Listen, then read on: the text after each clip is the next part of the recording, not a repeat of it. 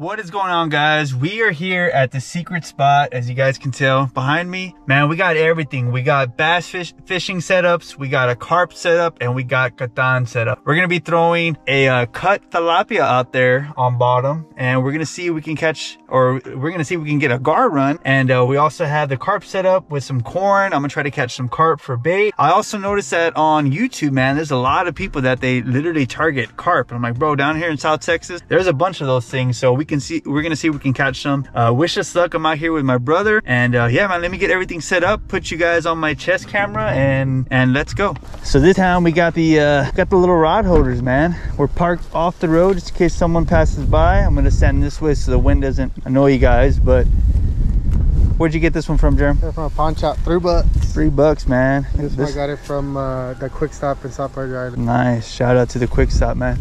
Yeah, so last time I came out here, guys, I saw a bunch of gar rolling in this little area right here. And in my opinion, this actually looks like a little bit of a drop off. As you can tell, the water changed. So the left hand side is a little bit lighter. Right here is a little bit darker, a little bit murkier. So we're gonna cast a couple of setups on the bottom over here, and we got some chairs. So we're gonna that's why I parked my truck like this. Sun's behind us. We're gonna sit down right here and just see what happens. So let's go. Oh yeah. Little carp something. There's a lot, man. Yeah, I got the bass setups. That's it.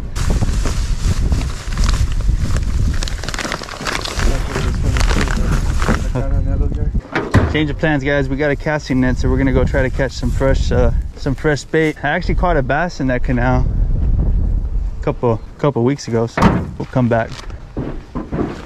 This is a spot. This is a spot, Jerem. Got a canal right here for some bait. You got the big area right here. Let me try for a bass real quick, Jerem. Last time, guys, I caught a bass on the first cast. The fish could have been on a bed, so let me cast before my brother tries for bait.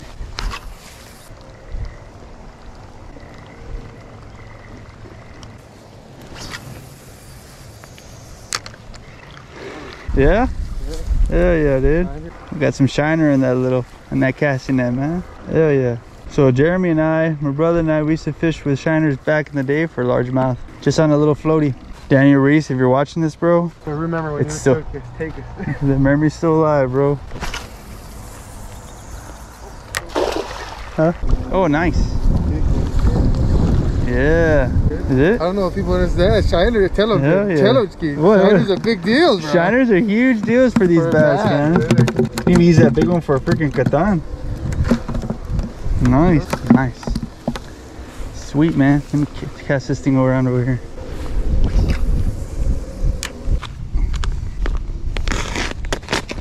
Yeah, dude. Nice. It's 2 pieces or what? Use a big head? Use the head on that one right there? Yeah, because the other one will have a small hook, so. Oh, that's pretty cool.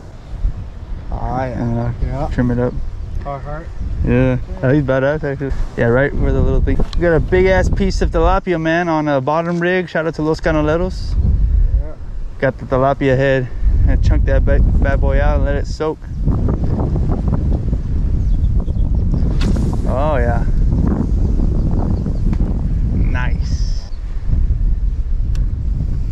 Sweet. Huh? I think I'm gonna chunk this one that way. All right, so the other Los Canoleros setup that I had fell out of the truck, of course, but luckily I still got a double drop rig, and I have caught carp before, or I have caught a gar before on this little setup. So let's take off the fish bites that we had on before, pick up all of our trash right now, and let's throw on a piece.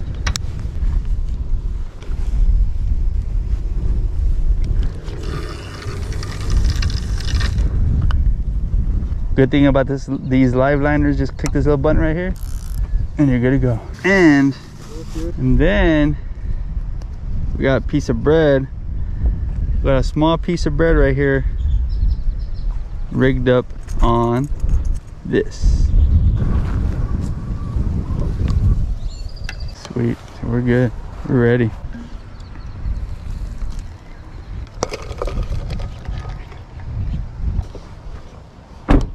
All right, guys, we got 1, 2, 3 rods set out. 2 on bottom with some tilapia, And we got one on the side with some bread for some carp. Back in the day, man, I used to catch carp in the resakas literally with just a hook and throw it around the edges. A lot of the carp that I see, you know, they're hanging out along the side in the shade. So put a little piece of bread, small hook, throw it on the side and see if we get lucky. Right, Jerm? Are you gonna fish the shad or what? And you can use your truck as some shade, man. Look, there's some gar rolling right there, Jerm. You see it? A little small one, but hey, there's small gar rolling. There's gonna be a big mama up in here. What do you got on there? Tilapia mix cocktail. Oh, there goes the tilapia. All right, guys, we're set up, man. Beauty about bringing the truck is you can park like this and the sun's behind us, so we can sit down in the shade and just chill. We got 2 rods. Actually, no, we got 3 rods on bottom with some tilapia, and I got a rod on the side with a single hook on some bread. Back in the day, man, I used to fish a lot of the resaka with a small hook and a small piece of bread, and I used to just throw it right along the edge. When I was going to college there at UTB, and I used to hook up to a lot of carp. So trying to bring back some old school fishing styles for today. But this is the beauty about it, man. You can literally sit down in the shade and just wait. And you got a couple rods with the drag super loose, so if you get a Catan run, you're gonna know it's a run. And I got the live liner set up as well. So all the videos that I watch and all the times I've been fishing for Catan, the ones that we have caught, whenever they do run, you gotta wait a little bit, because those gar will pick up the bait and they'll run about 100 yards before they actually swallow it down into their mouth. Sometimes those Catan are like in a little group of like 2 or 3, and they're trying to pull that fish or pull that bait away from the other ones, that way they can eat in peace, or that way they're not fighting with the other gar. So like I said earlier, I have seen already 2 or 3 small gar get up and roll. These South Texas alligator gar, even up north, they'll come up and they'll take a breath and then they'll go back down. So this canal here runs all the way down towards the end for about 2 miles, and it runs back this way as well. There's a couple of canals, irrigation canals, that run into it. So I'm hoping there's a gar up in here ready to eat. Keep you guys updated.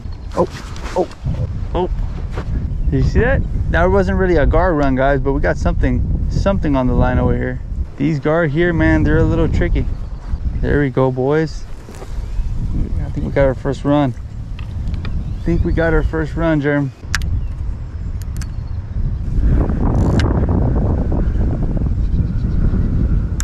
False alarm.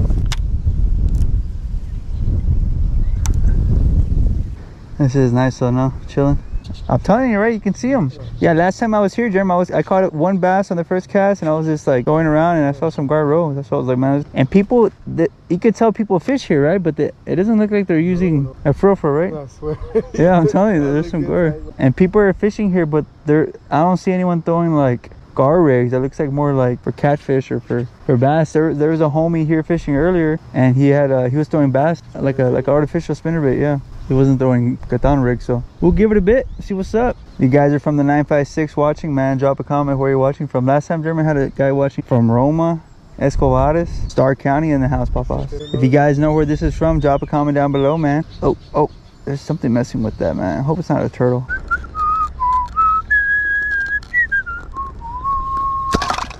Nice. The big ones or what?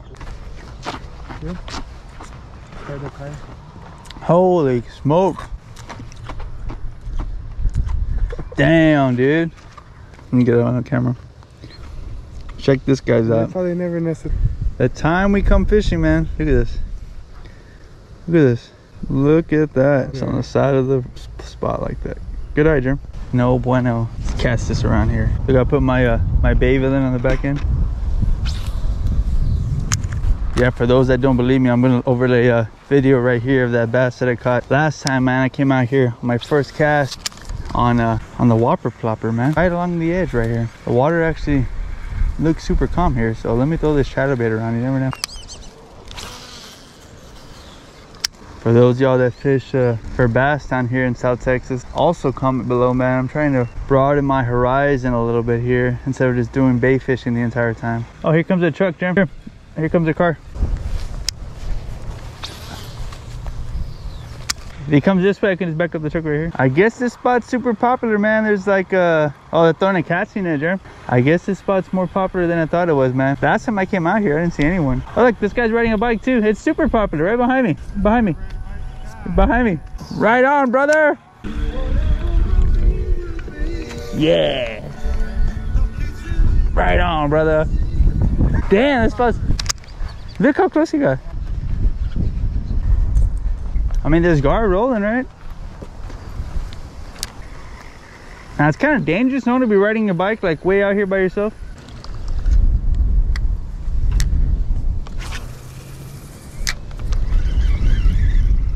No look for bass, guys. Just to sit down and relax then. So Jeremy is a professional, man. He noticed those bees right away. Always be careful down here in South Texas for rattlesnake, poachers, you never know.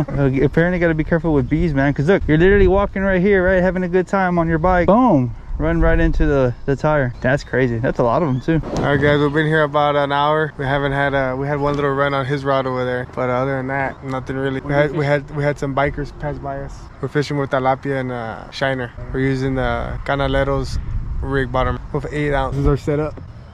Mahalo. So first of all, we're gonna show you guys how to throw a casting net. I'm gonna stand like this so I'm blocking the wind at my back, but casting net, that's a casting net, right? The wind blowing. What do people use casting nets for? To catch bait. They use it to catch bait, to catch big fish, catch small fish, and then you catch the big fish, right? You have a big one like this, 6 foot. You want to cut it in half. Cut it in half right down the middle, about 3 feet or so. And good thing about this is you stand like this, because if I'm standing over here, he's gonna flick all that stuff and it's gonna land on me. But I'm gonna stand this way. Clear it out. Clear it out. Twist. Push. Perfect. Nice. Watch me catch a bass. And then you let it sit 2 or 3 seconds. The way I used to do when I was a kid, man, you let it sit till that line's not dropping in the water. That means that you hit the bottom. Then you just bring it in, pull it tight, little tugs to make sure that little claw suck closes. And we don't catch anything. We didn't catch anything, but now you guys know how to do it, right? Thanks, Sharon. Appreciate it, man. No problem. All right, so we're gonna give it another 20-30 minutes, man. So Bear Grylls style, you get 4 fingers, you put it like this. Oh, he wants to cast again. He's just showing off now. The sun's right there, guys. Put 4 fingers like this, put it underneath the sun, and then where the land is, where the bottom is, where the horizon is. It takes about an hour, so we got about an hour left of sunlight. Once it goes down, more or less, then you're gonna have another 20-30 minutes of sunset light. Look, we got bait. What did we get? A little shiner? Hell yeah, dude. This is bass candy here. Bass candy here. Caught my biggest bass on one of these. Hell yeah, dude. Sweet. Yeah. Nice. All right, guys. Appreciate it, man. We got about an hour left. We're gonna give it another 20-30 minutes, man. I checked my rod and we got bait on there. That fresh bait that he's got on there, he's gonna bring in the line and set it up again. Always don't forget to pick up your trash, guys, and pick up your rod, because when I was a kid, I spent all my money on a combo. Do you remember that one that I lost? I spent some hard-earned money on a combo, and I ended up leaving it on the ground. I had a rod laying down on a pier, man, and a fish ended up taking my rod into the water. So I always use a rod holder as well. When we were kids, there was always something that would happen, hence the name Stoic Outdoors. Chunk that sucker out there. Hell yeah, dude. Perfect, man. So we got 3 rods with fresh bait for the last 30 minutes of the day in there, because I don't trust us to forget them. And then we're gonna pick up trash also right now. And even though that trash isn't yours, man, pick it up. Don't be that guy. Or we're gonna get a 4th quarter run right here, guys, because there's a little bit of a run right now. Good thing about that live liner, man, you can click the bottom of it and then it'll feed if there's a gar running. And then you just push it back. My drag's already set the hook. Anything? No? Nothing.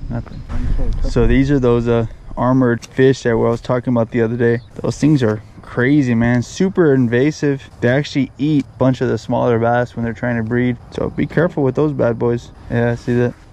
Well, guys, that is going to be the end of the video, man. We had a few runs, but nothing ended up taking the line, man. But that's just how it goes sometimes. But it was still a good time to get out there with my brother Jeremy and have a good time out in the 956. If you guys are watching from their RGV, comment below, man. I'm just curious of where you are watching from. Thank you, guys. As always, like, share, and subscribe. Remember, be resilient on the water and off. Peace.